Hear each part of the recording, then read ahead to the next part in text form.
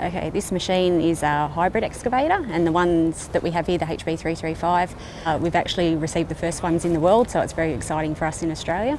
It's an excavator, but the main difference is the hybrid system. So basically, when the excavator is slewing and braking, that energy is regenerated and stored in a capacitor, and that is used again to drive the swing motor. And we also have a generator motor which sits between the engine and the hydraulic pumps, and that also generates electricity off engine torque and stores that in the capacitor. So basically it's using things that are usually wasted in heat, such as that kinetic energy when you're braking, and reusing that energy for better fuel efficiency and a reduction in CO2 emissions.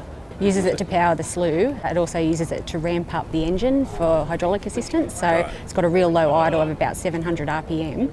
This machine would probably have fuel savings on average of about 20%, better than a conventional machine of the same size. Well, at the moment we have it in our 20-tonne size excavators, as well as this now in our 35-tonne, but this sort of technology is the way of the future, and I think we'll start to see it in more machines going forward. It's got a lot of new features in this machine apart from the hybrid technology. There's improvements in the engine, where it's better fuel burn again. It actually has some of the features of an interim Tier 4 engine in it, so it's got EGR, it's also got a variable geometry turbo. It's got some improvements in the monitor panel, where it's got more information for the end user and about further fuel savings and advice to the operator at that time. This machine's actually got some changes in the undercarriage, so it gets better drawbar pull. This is up to about 290 kilonewtons now, and that's basically changes in the travel motor capacity and final drive gear ratio.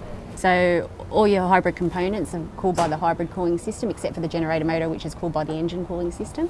So this is your hybrid radiator. You've got a min level for your coolant, a max level up the top. And you also have 2 water pumps for your hybrid cooling system. Komatsu has about 2,000 hybrid excavators operating around the world now, and in Australia we have 50 combination of 20 and 35 tonners operating in Australia at the moment.